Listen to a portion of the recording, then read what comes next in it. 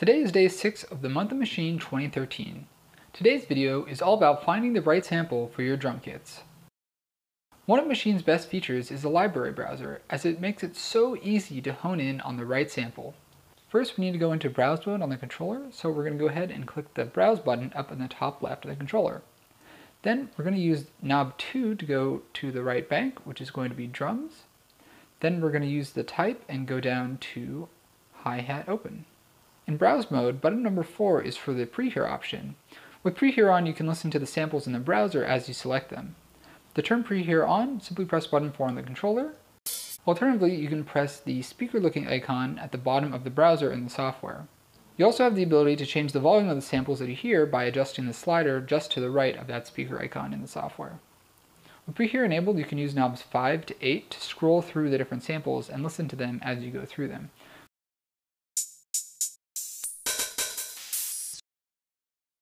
You can also use buttons 5 and 6 to go to the previous and next sample in the list. When you find a sample that you like, press button 8 to load that sample into the selected sound slot. Now you can go ahead and create a pattern using that sound. What takes Maschine's sample browsing experience to the next level is the ability to replace samples while retaining the patterns. So if this hi-hat isn't exactly what I'm looking for, I can go back to the browser, find a new hi-hat, so I'll just go down, and maybe I like this one, and then select load.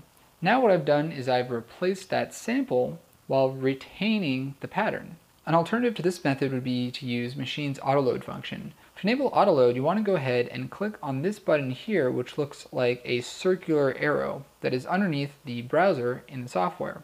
With autoload turned on, the sample that you click on in the browser will automatically replace the sample that is loaded in the selected sound slot. So right now you can see that we have open hi-hat AR60's late V1271 loaded into the first sound slot on group A.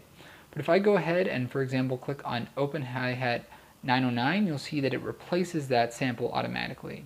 I should point out that with autoload enabled, you cannot use the Prehear function. And with the Prehear function enabled, you cannot use autoload. So you have to choose between one or the other, but of course you can switch between them at any time.